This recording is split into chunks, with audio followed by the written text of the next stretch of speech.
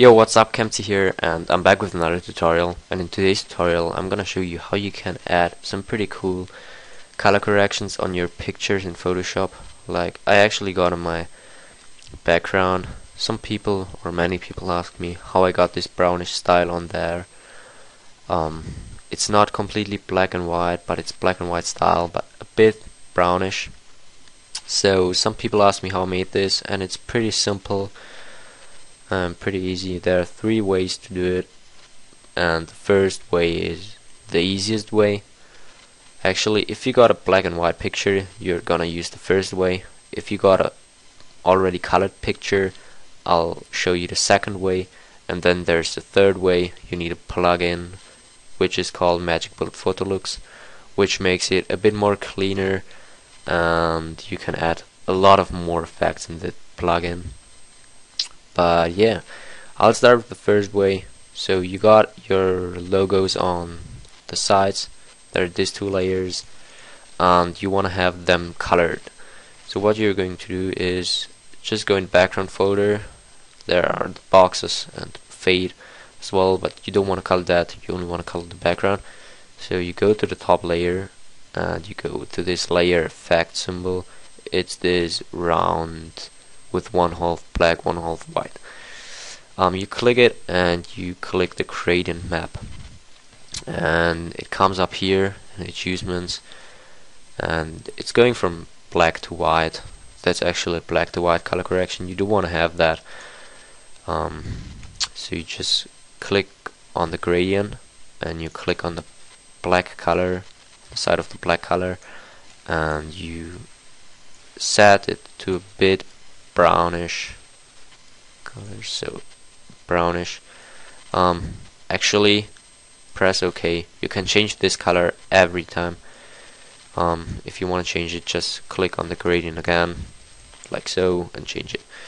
But now you see everything's brown and there are only some white parts of the logo. So to get only the logo in a bit brownish style, click on the layer and put a blend mode on overlay. So that's looking pretty awesome. And for now, you see your background is a bit colored as well, because it was a bit gray, not completely black, a bit gray, and then this is getting colored as well. So you're going to just use that layer and make a clipping mask. Then this is colored, then just duplicate it, go on here and make a clipping mask again. So only these two logos are colored, which makes a pretty cool effect. And if you got a picture which is already colored and you want to change the color of that, like on the background I made for acid, for example, I want to change the color now to about yellow, but you see there are different greens in and more yellow.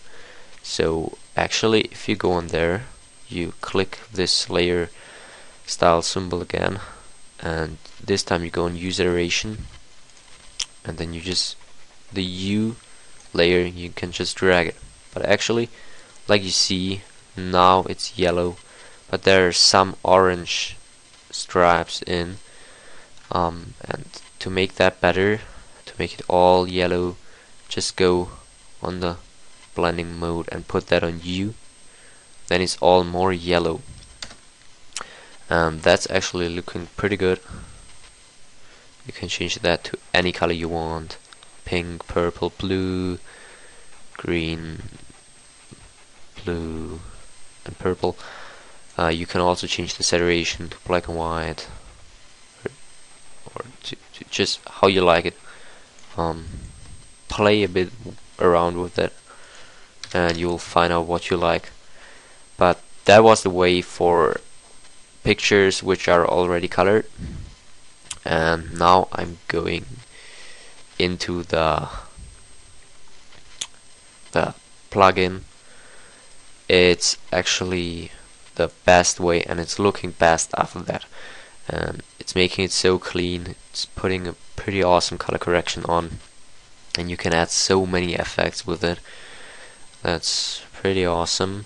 For that, just disable these two things, and I'm gonna make a black. I'm gonna make a new layer, drag it over it, release the clipping mask, and I'm gonna color it black. And then duplicate the two layers, your two logo layers, put that over that, and you're going to merge it down with this black background thing. So you merge down the layers. Then what you're going to do now, you got your layer and filter Magic Bullet Photolooks. So that's a plugin which normally costs, but there are many download links on YouTube. I won't put a download link in the description. I will put the name of the plugin into the description. You search it on YouTube and you will find tons of download links. I don't want to have a strike on my channel, so I won't put a download link in the description, but just search it on YouTube and you'll find it. And yeah, so you just go into it, make sure the layer you want to have the color correction on is selected, and then loads and loads and loads, and you got your file here. So actually that's what is under the boxes at the end, so I don't know why there are black stripes or something like that. Anyway, now you just go on looks, and there's like CBOs, CCs. There are color corrections I downloaded for After Effects. There are a lot of color corrections I downloaded, so there are some pretty awesome color corrections in already, like put on green, warm, make it cool with a bit bluish, or black and white. There are some pretty cool color corrections already in, or black and white, and then sepia, which makes it brownish, and that's actually what we are going to do. Just sepia big grain, for example, or sepia contra C, is all about the same, and it makes it a bit brownish like I made. But now I want to show you how you can make that with your own things, with your own effects. Just delete everything which is in here, that you can start with your own. So you go on the tools bar and it comes up, and there's this. You go on gradient and put that in. Actually, there's this thing. I'll just put that down. I don't want to have a gradient on there. So now what you're going to do is putting that on a brownish style, like that, and then you got a bit brownish. Then you just press OK. Maybe you hear my dog in the back. Pretty annoying. Anyway, and it loads now, and you see there's this brownish style on. It makes it pretty clean. Like, if you see that and the difference, it's clean. It's not with these white things. It made it pretty clean. That's actually really cool. That's the end of the tutorial. I hope you enjoyed it. Just play around with the colors you want to have. If you put a gradient over something, you need to know if the color which is already there, like is red, and you put a gradient over, when you put like a blue gradient, it will get more purple, it will mix. If you have white and you will put blue on, it gets blue. So it's always, not every time you put a gradient on, it's the color you have chosen in the gradient. It also depends on the color you have under the gradient and all that. That was a pretty basic tutorial. It's 9 minutes long now. It's so long because I showed you 3 ways. Normally it only would be like 2 or 3 minutes long, so you can make a color correction in about less than a minute. It's pretty fast, pretty easy. It was just basic, and it's always pretty good if you finished your work and then put a color correction on, then you see how it looks.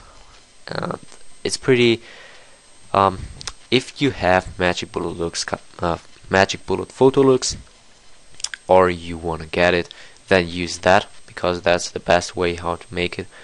I rushed that a bit. It's maybe the longest way because you need to find out the best settings there. You can add so many other effects there, like edge softness, whatever.